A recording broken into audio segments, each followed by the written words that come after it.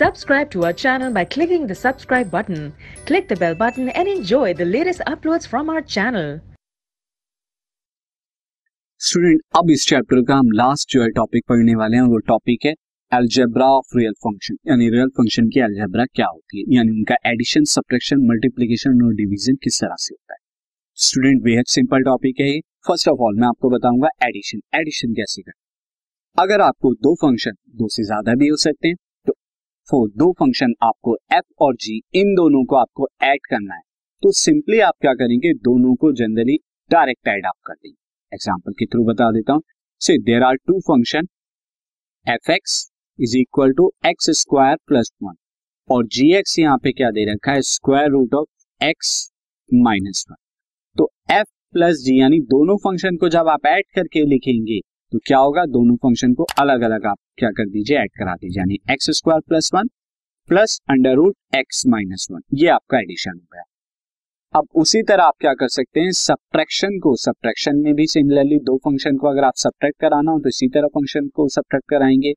इस केस में same F और जी मैं इसी तरह लेता हूं, तो यहां पर क्या हो जाएगा, एफ माइनस जी एक्स, तो क्या लिखेंगे इसे, x square minus 1 x square plus 1 आपका एफ एक्स और minus under root x minus.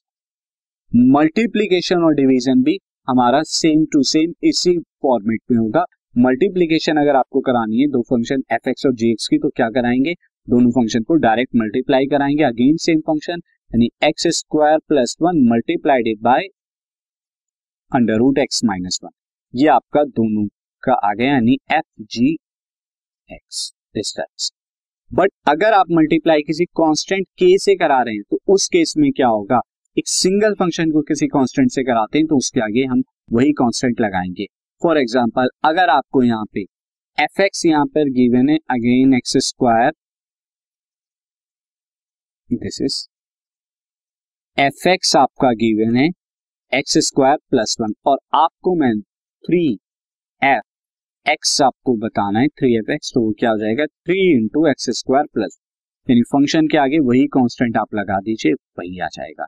या -10 gx आपको बताना है, तो फंक्शन gx के आगे -10 लगा दीजिए, यही आपका जो कांस्टेंट्स के साथ हो जाएगा। अब quotient of the real function, यानी उनकी डिवीजन किस तरह से होगी, तो डिवीजन के लिए c, इस केस में हम क्या करते हैं, डिवीजन के केस में हम दोनों फंक्शन को डायरेक्टली डिवाइड करा देते हैं। बस ध्यान ये रखना है कि डिनोमिनेटर में जो फंक्शन है ये g आपका, ये जीरो नहीं होना चाहिए। For all value of x belongs to the real number, यानी हर रियल नंबर के लिए ऐसे रियल नंबर रखने डिनोमिनेटर में जीरो ना हो, जो मैं आपको ऑलरेडी बता चुका हूँ। तो यहाँ पर अगर आप करेंगे तो सिंपली ये क्या हो जाएगा, एक्स स्क्वायर प्लस 1 अपॉन में अंडर रूट एक्स माइनस 1। अगर मैं क्या एफ बाई जी एक्स आपको बताना है इस तरह से। इसके लिए हम एक एग्जाम्पल देखते हैं। एग्जाम्पल देखिए, example is late F x is equal to x square plus 1 and gx is equal to 3 multiplied by x minus 1 be the two real function.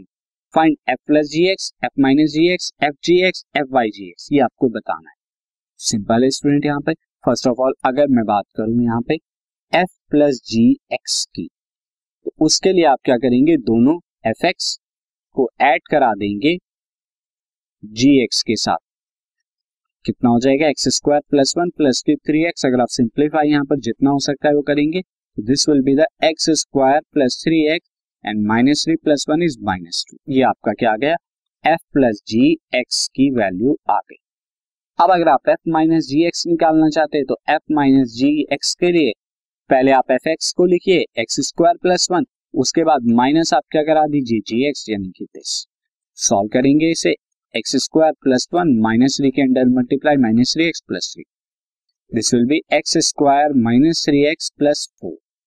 अब अगर आपको एफ जी आपको निकालना है, यानी एफ जी एक्स, तो इसमें first F x x square plus 1 multiplied by 3 into x minus 1, यानी कि जी। इसे भी आप सॉल्व कीजिए, एक्स स्क्वायर प्लस 1 3 के अंदर मल्टीप्लाई करा देंगे 3x माइनस 3, अगेन आप यहाँ पर मल्टीप्लाई कराएंगे first of all x square की यहाँ दोनों टर्म में, तो कितना आ जाएगा 3x cube minus 3x square, फिर 1 की आप कराएंगे दोनों जगह, प्लस का 3x minus 3 and this will comes out to be the F G x और अगर आपको यहाँ पर डिवाइड करना नहीं, यानी एफ बाई जी क्वोशिएंट की टर्म में यहाँ पे लिखनी है, तो एफ आपका क्या है, एक्स स्क्वायर प्लस 1 अपॉन में 3x माइनस 1। अब आप चाहें तो यहाँ पर डिवीजन करके भी लिख सकते हैं, डिवीजन करके लिखते सेम आपका प्रोसीजर होगा, या इतना भी छोड़ सकते हैं। स्टूडेंट, ये हमारा एग्जांपल था based on algebra of the real function. अब हम इस पर बेस एक्सरसाइज करेंगे, तो सीधा एक्सरसाइज।